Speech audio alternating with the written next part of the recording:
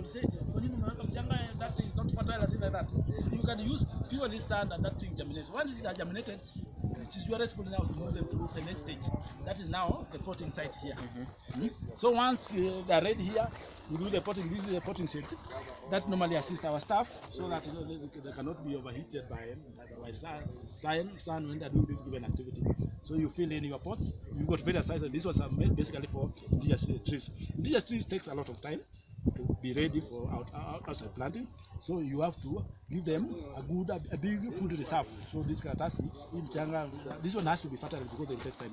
Then we've got the size, the other normal size, that one, that is 6 by 4. For these other exotic species, that takes around between 6 up to 1 year. We're gonna do the planting. So once they're ready here, you've done the picking out from there. You bring them to this given area. Now they start, establishing themselves, but we allow minimal amount of around half of light inside here because they're still very tender.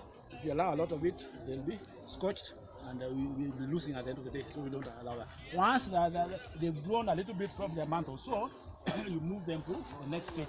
This one now you increase the amount of light again. 75%. Yeah, 75%. They're able now to pick up. They start adding off a little bit.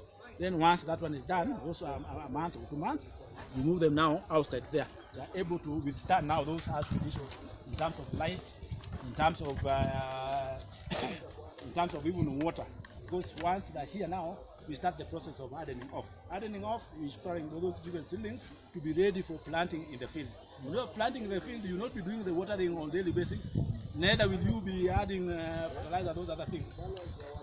So what normally happens here, you reduce watering. If you've been doing it on either in the morning and also in the evening, you will probably just pick in the morning or in the evening alone, then until the following day. For all the species.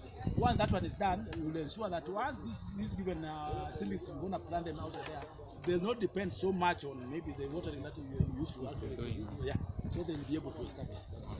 That's our.